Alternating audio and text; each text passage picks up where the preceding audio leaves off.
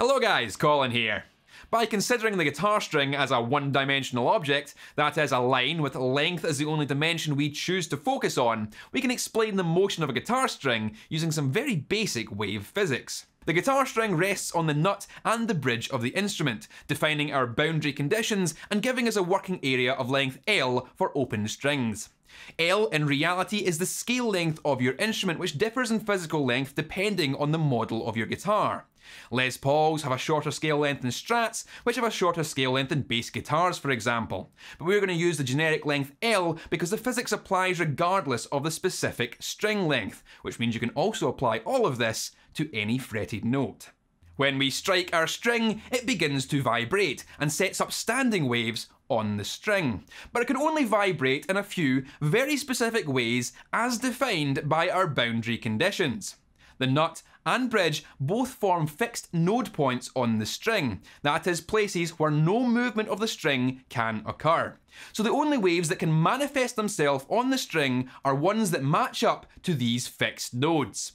For example, all of these are possible, and all of these are not. Each of the examples possible is a mode of vibration, or a harmonic. The simplest, which looks like this, is called the fundamental and has wavelength 2L. That is, it would take two scale lengths for the wave to get back to its starting point. The second harmonic is this, with wavelength L, and so on, and so on.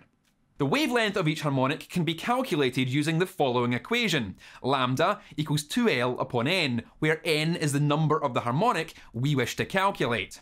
From there, it's easy to work out the frequency of each harmonic as F equals V upon lambda, where V is the speed of the wave. Note that this is not the speed of sound in air, but the speed of the wave propagation in the string, which is derived from the tension and mass per unit length of the string.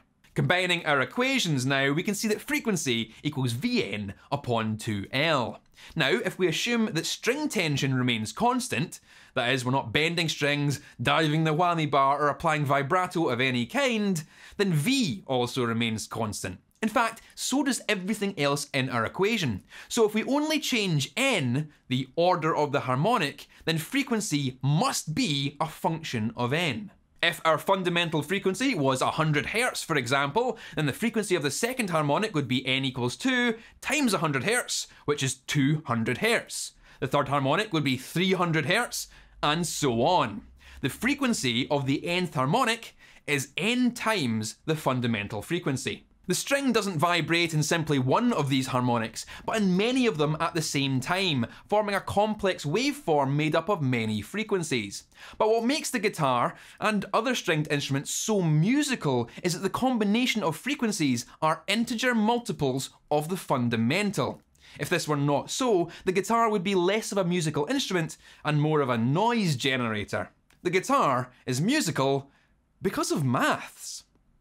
And if you've liked this video and you want to see more content from me, then you can hit that subscribe button, which will notify you of all new content as it comes out. Patreon's also there for exclusive secret stuff. T-shirts are available as always, and there's other videos you may not have seen. But that's all for now, guys. Keep it loud, and I'll see you later.